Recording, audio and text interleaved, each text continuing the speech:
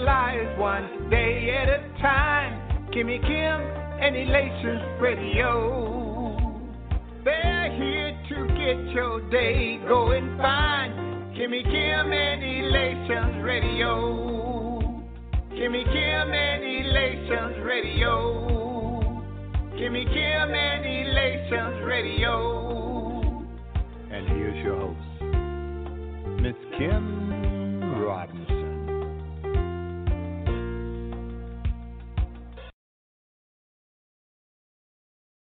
Hey, what's going on? It's Dr. Andrew Gibson, pastor of the Vernon Baptist Church in Chicago, Illinois, and you're on with Elation Radio and Kimmy Kim. Listen, you are tuned in to the right place. If you're looking for good gospel music, great topics ranging from health to gospel, you are in the right place. Listen, again, this is Dr. Andrew Gibson from Vernon Baptist Church, where our service times are 10:45 and 1:45. Our 10:45 service is at 6400 South Champlain, and our 1:45 service is 6801 South Dale. Listen, again, I'm excited to be on Elation Radio with Kimmy Kim. Stay tuned. Don't turn that down. You're getting ready to hear the best of the best.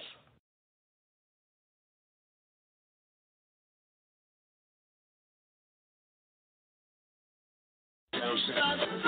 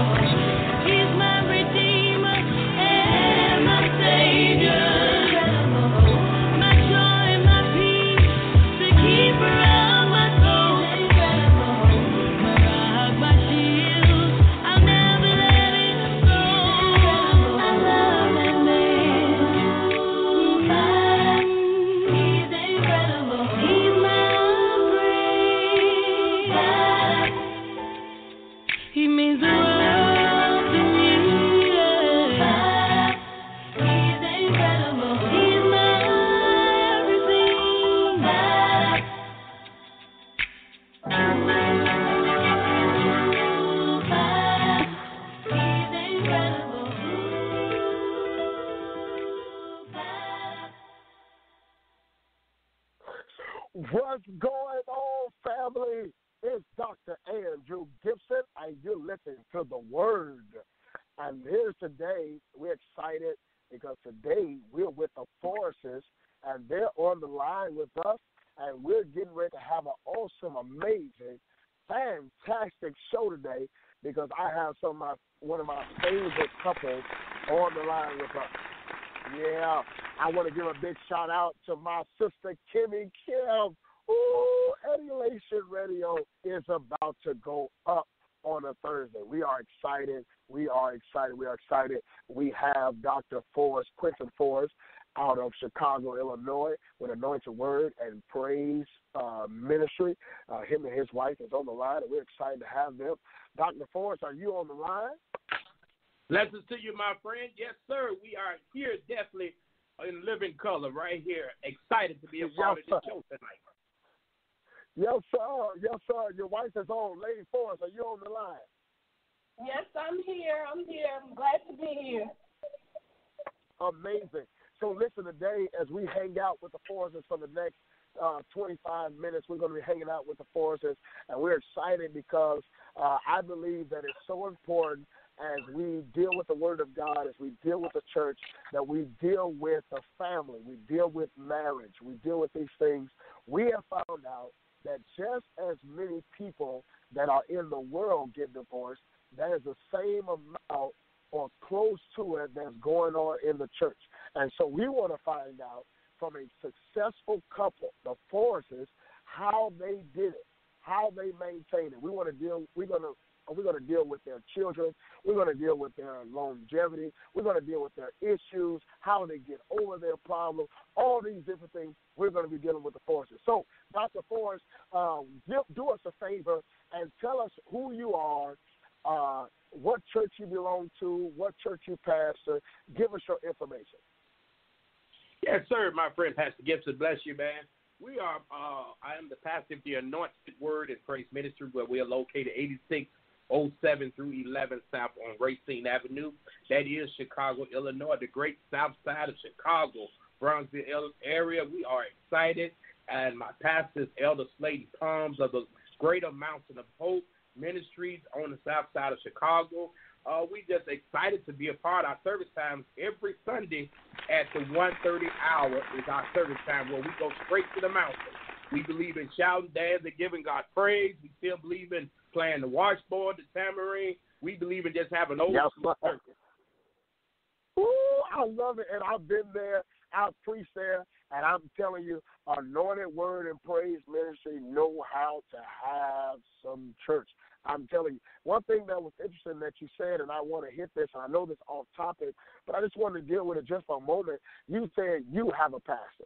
You talked about your pastor, Pastor Slade Palm. Tell us how important it is for a pastor to have a pastor.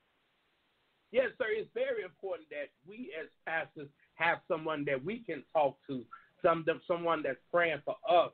A lot of times people always run to us, and so we need somebody to run to, somebody that we can confide in, somebody that can give us spiritual wisdom, somebody that can talk to, or somebody that can relate with what we're going through. So it's always good for a pastor to have a pastor. Just like I have children, amen, and I'm a father, and then I have my own father that I'll be able to reach out to. So it's always good to have somebody that you can look up to and talk to also. Oh, man, that's amazing, and that's good stuff. I believe in that. I believe that every pastor should definitely have a pastor. So here it is. Let's get right into it. As we're talking with the Forrests, Here it is. How long have you guys been married, Pastor Forrest? Yes, sir, Pastor Gibson, Dr. Gibson. Me and the wife been married 28 years. August 4th this year be 28 years marriage. We've been together 30 years. We've been together since 1988. 1988 since we've been together. Wow. Yes, sir. Wow. Yes, sir. And I want to ask you, I got to ask both of y'all one question real quick. Is the fire still there after 28 years?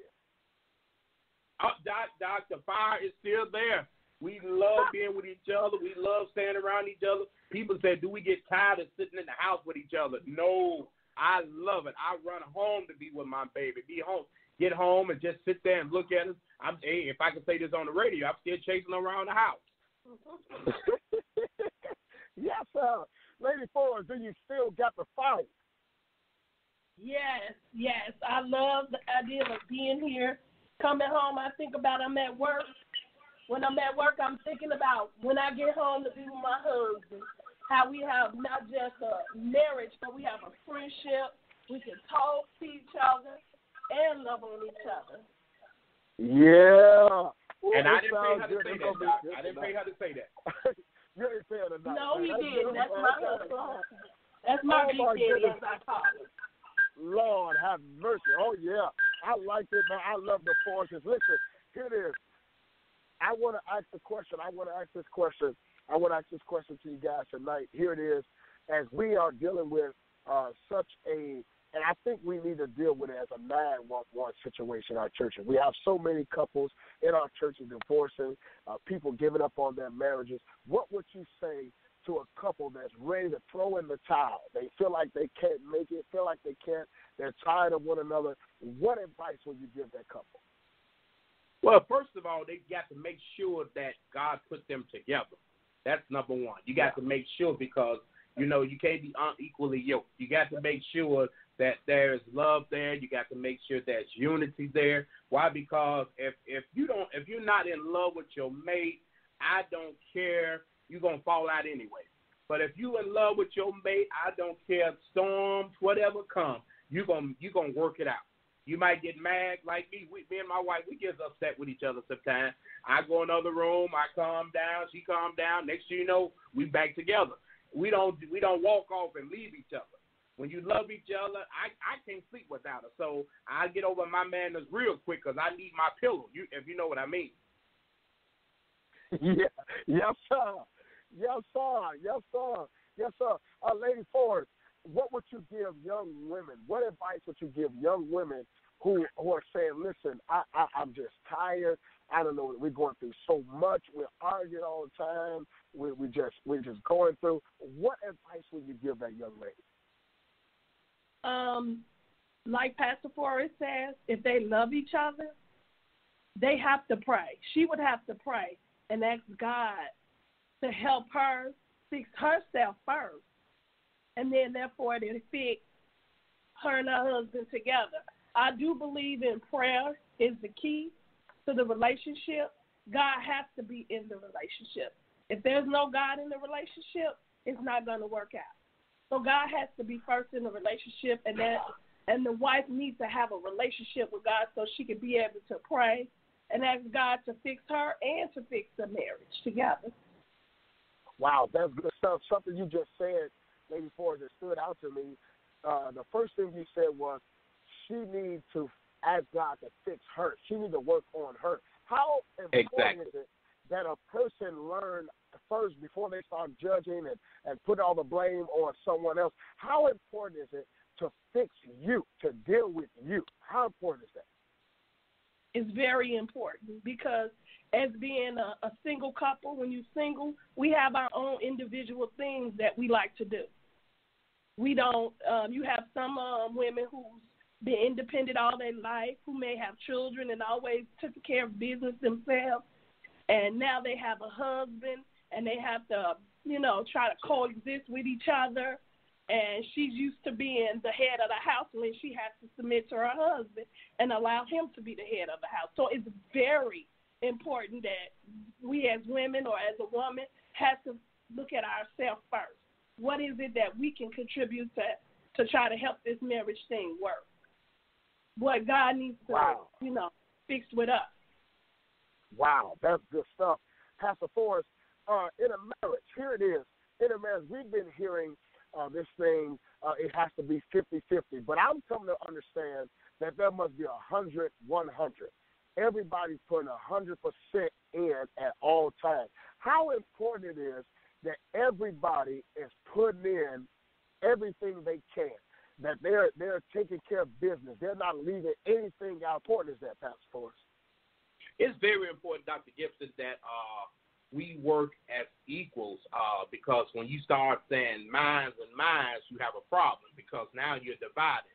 So you have to do everything as equal. Me and my wife, we love to do a lot of stuff. We love traveling. We love going out. We just love. So in order to enjoy the things of the world that God has blessed, we got jobs. So we put our money together. We go traveling. We go eat together. We go shopping together. We just do everything together. Ain't no mine.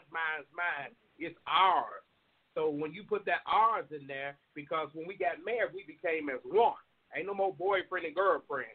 We became as one. So when you come together as one, you got to work together as one. You got to do everything as one. You got to make decisions together. So that way the relationship grows. But when you start doing stuff on your own, saying mine, and this and that, you done got to divide a house now. And then when your house is divided, you got nothing but problems. And then also you want to be an example for your children, because when your children is growing up and they watching us, we got to make sure they see unity there and see us working together as 100%, not 50%, not 25%, because we want to be the perfect example for our children. So when they grow up, they'll know how to treat their mate. They'll say, well, my daddy did this. This is what we're supposed to do. You know, we try to be a perfect example. Even in our churches, they should see us working as together, not what the first lady said, no, we as one. It should be no division at all. Because when there's division, the devil slides in there. Wow. Pastor Forrest, you said something I really want you to hit on this. Really, listen for a moment. I want you to really deal with this. How important is it? Because you just dealt with something when you said there can't be any division. We have to be on one accord. If I'm saying something, we must be saying it together. How important, as you're raising children, and I want to deal with the children aspect, that both parents are on one accord with their discipline, with their guidance, with what schools they want them to go to, how they're going to raise them. How important is it that both parents be speaking the same language? It's very important, because when a child sometimes y'all be thinking they are not smart, but they're very smart, and sometimes they know how to play both sides. So, but if both parents are on the same page, and we got 3 boys, we thank God for 3 boys. They 24, 25, 26, grown and gone. So we thank the Lord for that. But my boys, they know when they come to me and ask me something, I got to ask them, did your mother say it's okay? What did your mama say? That way you keep peace in the house. Don't come and try to play sides. You know, that way they can see their unity there. So now here again, what I said at the beginning. So they'll know how to raise their children, how to treat their mate, how they know it's important that everybody work together on one level. So it should be no division, because kids, like I say, they can sense when there's division. They can sense where I got mama, I got daddy, so they know this. But when you can get there and let them know ain't no division, we work together here. If mama say no, that's what it is. If daddy say no, that's what it is. And most homes, that's why, Dr. Gibson, there's so much division in the home, because the parents, they play sides with their children. You know, and that's what causes confusion in the homes and in that division in the home, because there is no unity there. There's no peace there. So everybody has to play their part in the home. Everybody has to play their part. From the husband down to the children, everybody got to be on one accord. Because where there's no unity, you're going to fall apart. Wow. That is amazing, man. I think you hit it the nail on the head. Listen, here's the thing, and you dealt with something I want to really kind of hone in on this. Here it is, Pastor Forrest, and I want to really, because I'm going to put you guys on the I'm about to put you on the spot, put you and your wife on the spot. Here it is, your children, or you have decisions that you're getting ready to make, whether it be for your children, whether it be for yourselves. Who's supposed to have the final say in the house? Talk to us. Well, that's very easy, Dr. Gibson. That's the question you got to ask. The man makes the final decision. Because the man is responsible for the house. The man is the head of the household. God has put the man in charge of the house. So I can't be the weaker vessel. I got to be the one that stands and make the final decision. We talk about it, but the final decision, because the man right then, he has to pray and talk to God. And once he talked to God, for the word saying, for me and my house, we will serve the Lord. So I got to make the final decision and be the man. But, of course, that comes with prayer and fasting to make sure that I'm making the right decision. I'm not just speaking on myself. What you think, Doc? Absolutely. I love it, man. I love it. I love it. And I want to bring your wife in on that. What say you, Lady Forrest? So what I say is, I think of it as me being the intercessor to the husband. So I'm interceding. If I don't agree with something, or we can't, if I say, he say, well, no, we should do it this way, we should do that way, or I talk to the child and the child talks to me, and I say, well, you know, husband, let's look at it this way. What you think? But he's still going to have the last say so. I'm just like the lawyer, in other words, just coming to him, the person that's going to him. Like Jesus go to God in the behalf of us. That's where I put it. That's my job, to go to him. You're the mediator, huh? You're the mediator. Yes. I love it. But you agree that Pastor Forrest is making that final decision, and you're praying that whatever he makes, whatever decision he makes, and I want to say that to the people that's listening to us. When that decision is made, Lady Forrest said something so key, that when that decision is made, because there's a lot of pressure that's put on the man, that's put on the husband. When that decision is made, it's not for the wife to disagree. It's not for the wife to go behind his back, but it's for the wife to begin to pray. She has to pray that decision that was made was made with God at the helm, God in control. Let me show you something. The Bible, here it is, the Bible, God, Jesus is ahead of man. Man is ahead of woman. You get it? And so it's important that he is covered through Jesus and that he's listening and he's guided by him and through the Holy Spirit. Yes, sir. So we're excited, man. You guys are awesome. We're almost done with the show, man. I'm excited. I don't want to let go. We still got about 9 minutes, man. This is amazing. This is good stuff. I want to ask some more key questions in here. You talked about, Pastor Forrest, how you and your wife love to travel, and I know that. I know that about you guys. You try to make sure, especially as a pastor, and let's get it, and I want to kind of shift this conversation because we dealt with some things that was universal. It don't matter if you're a pastor or not. Those things and that advice that you gave us will work for any couple. But now I want to kind of shift our attention to those that may be pastors. And so here it is. You talked about how important it is for you and your wife to go on vacation, for you and your wife to get away and just have a good time together. I want you to explain to our audience and listen to me. There are many that are listening, not just in Chicago. They're listening in Missouri. They're listening all over. They're listening to us, and they want to hear this. I don't know. It's countless amount of people that are listening to you, and I want to know how important it is to take a break and just travel and be with your wife or your husband as a pastor. Talk to us. Yes, sir, Dr. Gibson. That quality time is very, very important for you and the wife to spend that time, and not just in the house, but like you say, travel together. Sometimes, a lot of times people be thinking we going out of Chicago, but we'll just go get a hotel room and just to get away from the house where it can be just me and her. Because you need that time. Every relationship needs that time alone. So sometimes you need, just like when you talk about a revival at the church, you need a rekindle. You need to rekindle that fire. Make sure that fire don't go out. So we've been doing this for years. And when we first got married, we didn't have no money. We wasn't able to go nowhere, but we found a little cheap hotel for me and her just to get away. Now the Lord bless us where we can just go anywhere now. But, it comes with prayer and fasting. But here again, in a relationship, you need that time to get away where y'all can just rekindle what y'all got, and you want to keep that fire burning. Don't never let that fire go out. Don't never let it go out. Keep that spark going. Keep that fire going. Because when you keep it going, Doc, I'm telling you, you'll be 100 years old with no teeth in your mouth, still chasing the wife around the house in the wheelchair. So you want to keep that. You want to keep that fire there. So it's good to get away and have those vacations, have those trips. Wow. Do something with your wife. Do something with your husband. Spend that quality time. Because a lot of times people want to bring their children.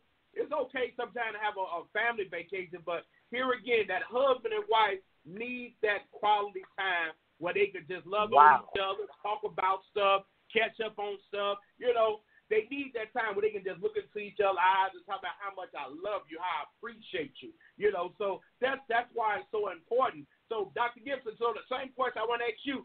I know you just got married. So, are you getting that same fire? Is that fire still there, even though it's going to be a year? Yeah. Yeah, man, it's burning, Doc. That fire is burning, man. Yes, sir. Yes, sir. Listen, y'all see how he turned it on me. I'm the host. You saw how Pastor Dr. Forrest from Chicago just turned it on me, and he made the interviewer become the interviewed. And I'm excited about that because October 14th, I have been married for 1 year, and me and my wife, we love on one another. Dr. Forrest was my best man. He was my best man, and his wife was my wife, Nathan Alana. And so listen, I'm telling you, what they're saying to you, what these guys are saying to you, this is true. I see it every day. I see it all the time. We make it our business on Sundays after we have preached and ministered. We get together and we have lunch. We have dinner. We have a good time and fellowship. I've even been on a couple trips with them, and we have a great time. I want to put this on the record and let you guys know this. If you did not know, you have shown us how important it is to just get away and love on one another. Take that time, because there are some guys that really didn't think it was important to get away, but it's very important just to get away from everything and focus in on one another. Keep that spice going, keep that love going, and you guys have been a major example for marriage with me and my wife, and we appreciate you guys. I want to celebrate you. I want the world to celebrate you guys. Yes, sir. Yes, sir. We thank God for you. Thank God for you. Listen, we have about 3 minutes before we get ready to close our show down.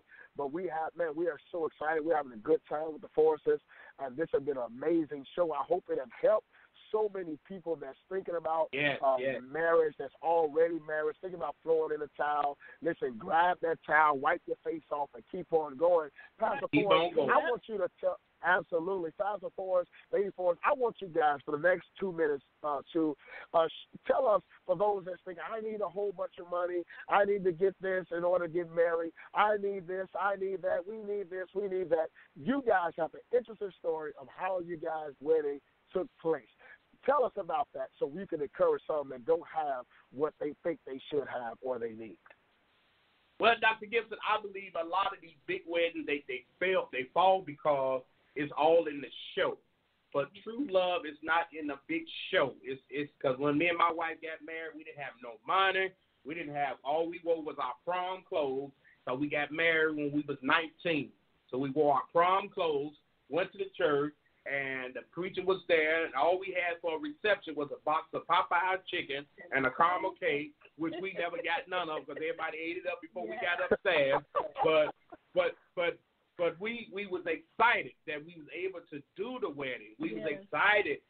We was able to do the big wedding 10 years later. Then we did it again at 15 years. Then we did the big one on the 25th year.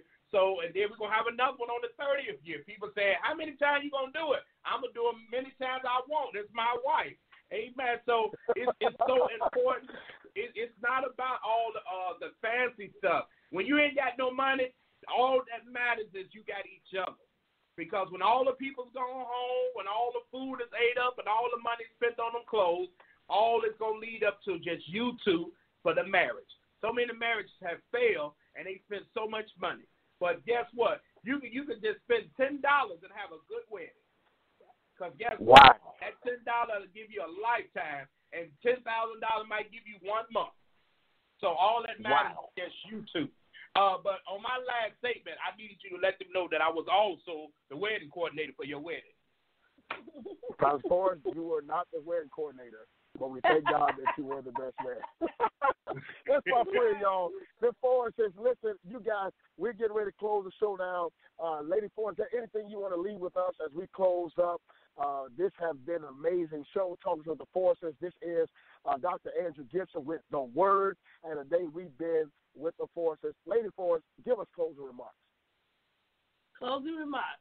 Always just keep God first. No matter what you do, no matter what you and your husband is going through, as long as God is in that marriage is in that, it'll work out. Amen. Absolutely. Amen. Pastor Forrest, go ahead. Shut us down, man. Well, we praise God. We thank God for this broadcast tonight. We thank God for you, Dr. Gibson, having me and my wife on Amen. here. It's an honor and a privilege because you could have chose anybody, but you found it is little us. So we just want to encourage the body of Christ. Yes. Keep your head up. The Bible said, lift your eyes to the hill from which cometh your help. For your help cometh from the Lord. Trust in the Lord. Lean not to thy own understanding, but on all thy ways acknowledge God, and he will direct your plan. God bless you. Woo! That was it. It's Dr. Andrew Gibson. You've been listening to The Word with the Forces. God bless you. See you next Thursday.